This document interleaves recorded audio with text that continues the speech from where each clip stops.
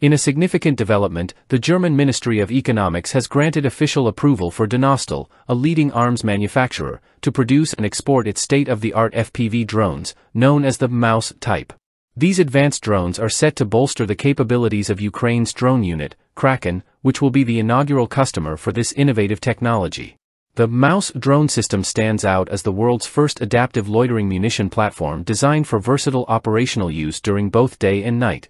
Equipped with advanced infrared and thermal imaging capabilities, the system offers a range of attack options, including FPV kamikaze strikes with high-explosive anti-tank, heat, warheads, anti-infantry attacks using various munitions, 30mm VOG, 40mm NATO, or 85mm Sunyashnik, and anti-material assaults with the trench cleaner.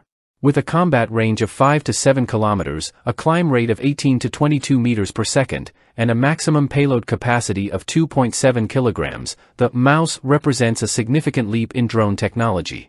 Its quick-click mechanism allows for rapid switching between different effectors, enhancing its tactical flexibility. Initial trials integrating AI-supported recognition software are showing promising results, potentially expanding the operational scope of the Maus. The Kraken regiment, officially known as Spetspodrazdel Kraken in Ukrainian and Spetspodrazdel Kraken in Romanized form, is a volunteer unit within the Spetsnaz units of Ukraine's main Directorate of Intelligence, HUR. Established in 2022 in response to the Russian invasion of Ukraine, Kraken has emerged as a critical element in Ukraine's defense strategy. The introduction of the Maus drones will provide Kraken with advanced tools to enhance their operational effectiveness. Germany's move to support Ukraine extends beyond just drone technology. In 2024, Germany has pledged to double its military aid to Ukraine, raising its contribution to €8 billion, approximately $8.5 billion.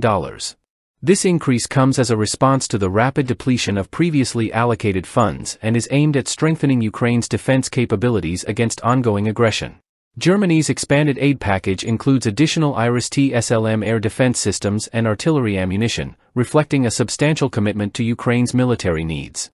Since the onset of the conflict, Germany has provided around €22 billion in total aid, encompassing humanitarian, financial, and military support. This significant investment underscores Germany's dedication to supporting Ukraine and meeting NATO's defense spending targets. As one of Ukraine's principal backers, Germany's comprehensive support plays a pivotal role in bolstering Ukraine's resistance against Russian aggression.